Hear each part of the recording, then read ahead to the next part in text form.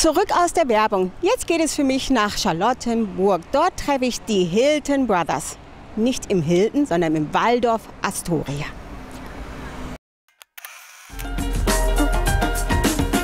Nach ihrem Berliner Debüt in 2012 kehren die New Yorker Fotografen Makos und Paul Stolberg, bekannt auch als die Hilton Brothers, zurück nach Berlin.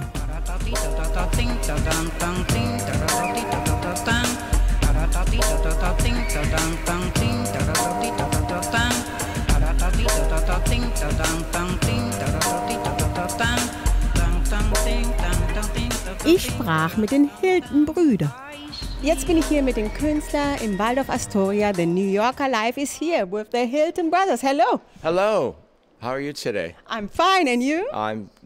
This weather, how could you not be fine? You know, it's been so If you're not wonderful. fine in this weather, then you go to the doctor. It's so beautiful in Berlin. So now your exhibition here in Berlin in the Waldorf Astoria, and what can we see from you guys? Well, this is a small, intimate show that if you're in Berlin, it's just here for 7 days. We thought it's a little gift to our friends in Berlin because we're transiting. This little tour is called the 3 Bs. We just came from Beijing. Second B is Berlin. Third B is Bolsena, which is after this we're going to Bolsena, Italy. But Berlin, the second B is right in the middle of the 2 Bs. So this is our 3 Bs tour. And so what you can expect here is 7 photographs, intimate photographs, and the theme is New York stories. And all of the pictures here have some relationship to New York City, which we're both from. And whether it's Debbie Harry, Mick Jagger, Ai Weiwei, or Basquiat, or actually Andy Warhol. They were all New Yorkers in some way. And tell me about the picture which is behind us. I'm going to blend it in more. Yeah, it's called Andy Dandy, and it's a collaboration Chris and I did in 2007, which is originally in 1981, the photograph of Andy was that Chris and Andy took. Why don't you take it? Photobombing. Photobombing. And it was inspired by Rosé Levy, that was Duchamp and Man Ray. And then Chris and I resampled both of our works to make Andy Dandy in 2007.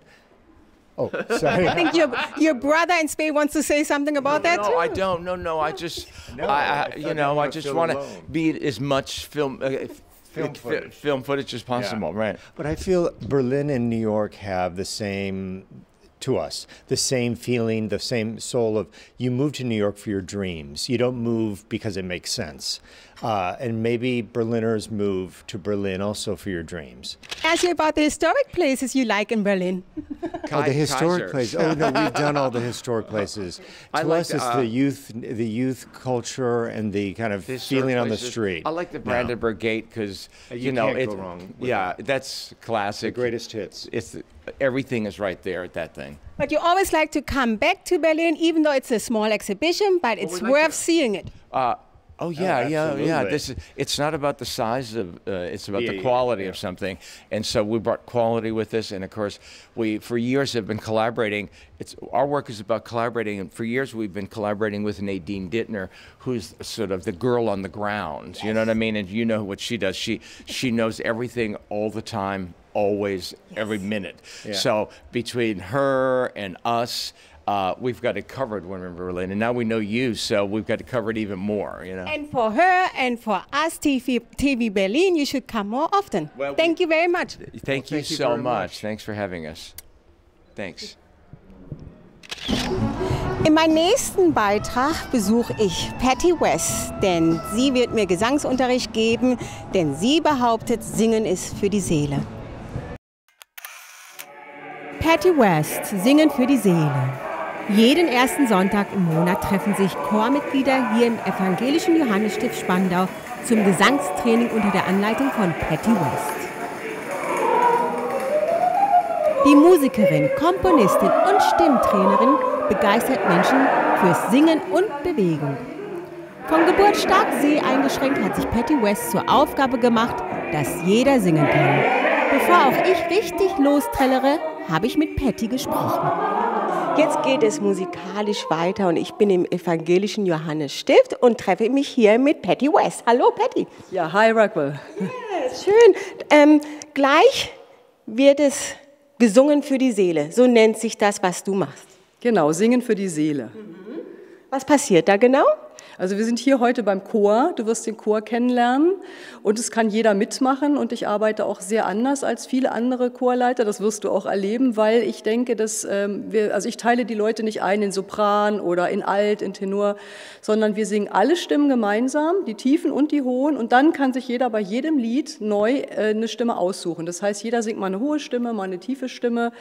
Weil ich denke nicht nur, jeder hat Höhen und Tiefen in der Stimme, sondern die müssen einfach auch geübt werden, trainiert werden, gesungen werden, besungen werden, weil wir sind ja unsere Stimme. Und alles, was wir mit der Stimme tun, da passieren ganz viele Dinge. Seit wann musizierst du schon von klein auf? Als ich 5 war, habe ich mal zu meiner Oma gesagt, ich werde mal Sängerin. Und das war immer mein Traum. Musik machen, tanzen, Bewegung, singen. Ich spiele auch Gitarre. Rhythmusinstrumente und das ist einfach meine Leidenschaft, mein Leben. Und ich kann jetzt überhaupt nicht singen. Was bringt mir das heute?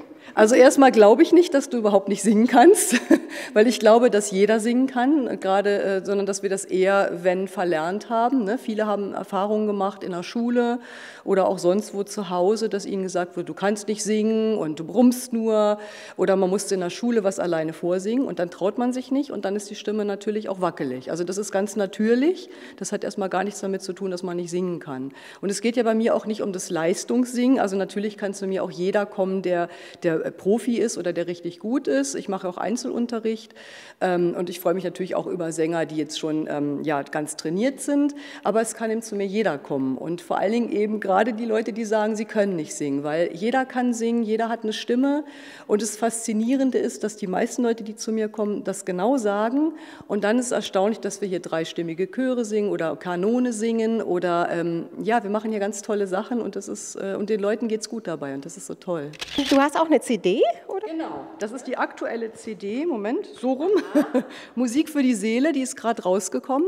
Das ist hier auch im Johannesstift aufgenommen in der Kirche, ein Konzert mit Mitsingliedern und mit eigenen Songs von mir und meinem Partner auch. Und das ist mit meinem Trio, mit Cello, Gitarren, also Akustikgitarren und Gesang und das ist eine super Sache. Sehr schön. Können wir auch 2 verlosen? Ja, gerne. Ja. Okay, dann verlosen wir 2 Patty West Unplugged. Einfach an gewinnspiel@tvb.de schreiben und vielleicht seid ihr einer der Lucky Ones. So, danke schön, Patty. Und wir gehen jetzt gleich nach oben. Es haben sich schon einige Chorteilnehmer gesammelt. Und dann werden wir anfangen. Ich werde alles mitmachen. Ja, super. Ich freue mich, dass du dabei bist. Dankeschön.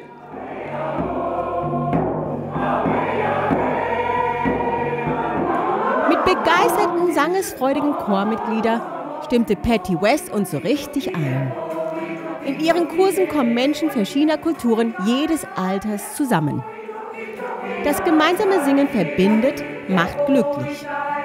Ihre bevorzugten Lieder sind Songs in verschiedenen Sprachen. Traditionelle Lieder der neuseeländischen Ureinwohner. Das gemeinsame Singen für die Seele war eine reine Freude. Und meine Teilnahme wird bestimmt nicht das letzte Mal gewesen sein. Ich glaube, wenn ich öfter hier bin mit Patty West, die bringt mir schon das Singen bei. Ich lasse jetzt noch weiter singen und verabschiede mich zum nächsten Bericht. Tschüss.